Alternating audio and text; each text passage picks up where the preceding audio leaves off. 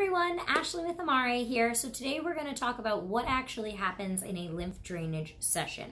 So we know that manual lymph drainage is extremely gentle. It's this very subtle light pumping motion. That's it. It's not pressure. It's not rubbing through the body. It's this very gentle motion all over the body.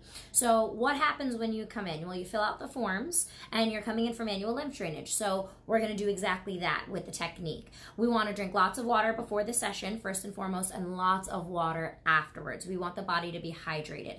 Lymph drainage is made up of primarily fluid, which is water. So the more water you drink, the easier it is to get that fluid out of you. Lymph drainage is meant for detox. So for everyone, whether you are healthy or if you have an autoimmune or if you're dealing with post-op, whatever it is that we're having lymph drainage for, we want to make sure we're getting that water out of us and detoxing and cleansing. So water is the number one thing before, during, and after your sessions.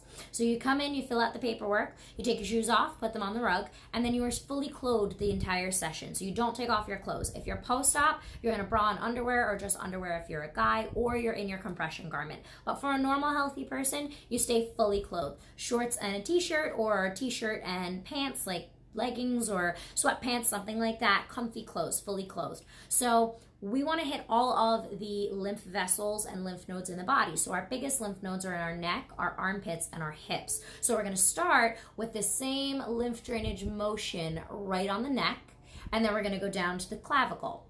Then we're going to open up in the armpits right underneath, and then we're going to open up in the hips right on the top of the thighs, and then we'll do across the chest, just like this, down the sides, on both sides of the body, and then we'll do the top of the arms and then the legs. So from all the way, and then all the way from the toes up to the hips. Then we flip you over and we work across the upper back, across the lower back, and up the back of the legs, so that everything is draining into those big lymph nodes and into your blood. From your blood, that blood gets filters through the kidneys, and all of that stuff, the toxins and the excess lymph fluid, comes out in your urine and goes away. So once it's out of you, it's out of you. Lymph only has one pathway. For more about manual lymphatic drainage, we have another video in our little talks series, but today is just about what happens during the session. So what can you expect to feel? Not really anything. It's super gentle. Again, the lymph vessels are only a hair thick, so you're not really going to feel much. It's a very subtle modality. It's very gentle. So in terms of side effects, you're going to be going to the bathroom a lot more because we're getting all this fluid out of us. You might be a little bit more tired because your organs are working a little bit harder to process the excess toxins and fluid, and you might just feel a little bit more like groggy almost, but if you're drinking lots of water, you really won't feel that. Your body's just working extra hard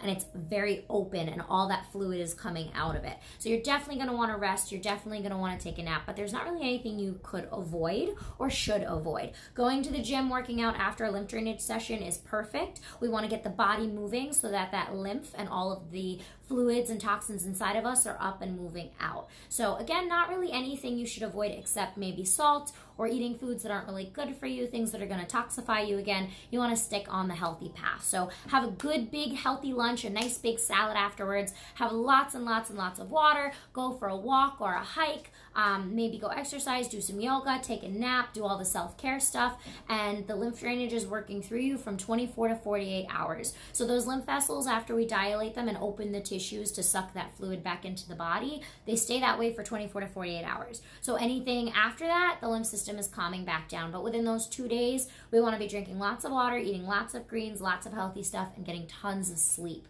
So again, nice and simple. It's a very subtle modality. It's super gentle. You're not really going to feel much, and that's pretty much it. If you guys have any questions, please feel free to DM me or send us an email or check us out online or give us a call. Again, check out those other videos in the little talk series about our plastic surgery recovery clinic and what exactly MLD is, more in depth on the anatomy of it and what it does and how it works in the body. Hope to see you guys soon. Thank you for watching, and if you found this video helpful, please feel free to share it. Have a great day, guys. Bye.